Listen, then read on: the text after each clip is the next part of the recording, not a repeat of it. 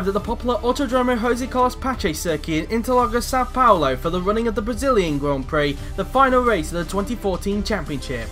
Coming into this weekend, the remaining 5 drivers for the 2015 season have been announced. The first team news is that after so much speculation, Mercedes have announced that current Williams driver Will Neller will join the team in 2015 to partner alongside 2014 champion Jay McKenzie. Will's 2014 season hasn't been as good as last year when he was at Lotus as a result of a shaky first half of the season where he was constantly outpaced by Frenchman Romain Quarg. However, in the second half of the season, Will has been able to demonstrate the pace that he had last year with 3 wins to his name in Belgium, Italy and USA. He currently lies 3rd in the Drivers' Championship and has a slim opportunity to take the runners-up spot by the end of the weekend. His move to Mercedes will be a sigh of relief that he has a drive in 2015, and he hopes this move will finally give him a World Championship that he's been craving for ages. This news means that Waze Cuba will potentially have to sit on the sidelines in 2015, as just like the man he succeeded last year, George Roux, he has been left without a drive. The second team news comes from McLaren, as they have announced that after a close contest, the man who will partner alongside Franco Lopez in 2015, that man being current Sauber driver Oliver Glazebrook. Oliver's had a shaky 2014 season where for the 3rd year in a row he is currently being beaten by his teammate in the Drivers' Championship. However, the second half of the season has been rather kind to Oliver as he has been able to get a good amount of points in the bag, with most of them coming from his first ever podium at the Singapore Grand Prix. His move to McLaren next season gives him a breather as he thought for a moment he would be out of a drive, and he will look to help McLaren in their development when they switch to Honda Power in 2015. The third team news is that the new American team Haas have announced their second driver who will be the first GP2 graduate of 2015. That man being Polish driver Bartosz Klos. Bartosz has had a very good rookie year in GP2. He currently lies 3rd in the Drivers' Championship as a result of winning the previous race at Estoril. There have been some shaky moments for him during the season, but they have been overshadowed by a lot of brilliant performances along the way. He'll be looking to relish the opportunity in the top class next year and will also be looking to help Haas in their first ever year. This news means that the team will field an all-Polish lineup, with Kirishima De Rosa being announced earlier in the year. The fourth and final team news of the 2015 silly season is that Marussia, who will be renamed Mana Marussia in 2015, have announced that they, for the 2nd season in a row, will field an all-GP2 graduate lineup.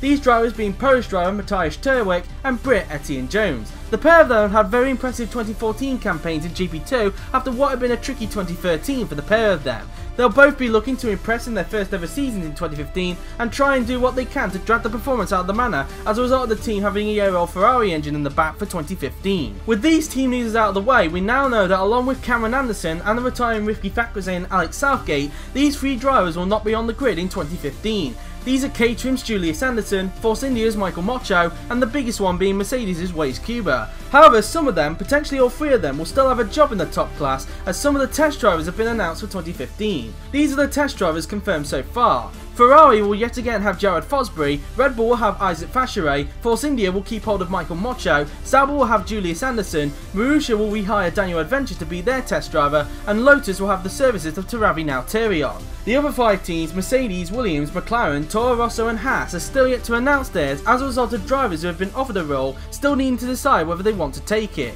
These drivers who have been offered have a deadline of this Friday to make up their mind. If they are unable to do so for whatever reason, they'll miss out on the opportunity and it will instead be offered to someone else. So if any of you have an offer to be a test driver, we recommend you reply with either a yes or no. The final news we have for this season is that the 2015 GP2 driver lineups have been announced with the teams and drivers displayed on your screens. Champions Trident will have the services of Jamie Griffiths and Ferrari test driver Jared Fosbury, Rappers will retain Snezana Radovodic and she'll be joined by DTM runner-up Lean Campana, Racing Engineering will retain Paolino Tomaselli and he'll be joined by Gabriel Gomez who will enter his 8th successive season in GP2, MP Motorsport will have Formula E graduates Max Skillen and Alessandro Tomaselli, who is the cousin of both Lorenzo and Paolino, Downs will retain Isaac Fachiret and he'll be joined by Thomas Pascal, ART will have Taravi Nalterion and DTM graduate Robin Kierles, Carlin will have Henry Watson and Rodrigo Gomez, who is the younger brother of Gabriel Gomez, Arden will have Formula E graduates Felix Krebs, younger brother of Lucas, and Canadian Angus Munro, Russian time will retain Daniel Makama and he'll be joined by DTM graduate Maxim Titkov,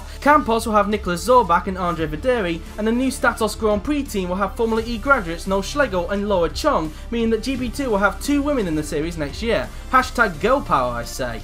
Despite being the champion and not landing a drive in the top class, Nicolas Pascali will not return to defend his title in 2015, which leaves a question of where he'll be next year. Lucas Krebs is another one that hasn't been mentioned, and that is because after much deliberation, JWF1 has decided to ban him for good. At one point, GP4OC was tempted to bring him back, but one thing let Lucas down. That was the stalking he did on Robert Ionescu in the comment section of certain videos after he was banned for the remainder of the season that has cost him his future. There are suggestions that his popularity in the series may also have been a factor, but we will probably never know.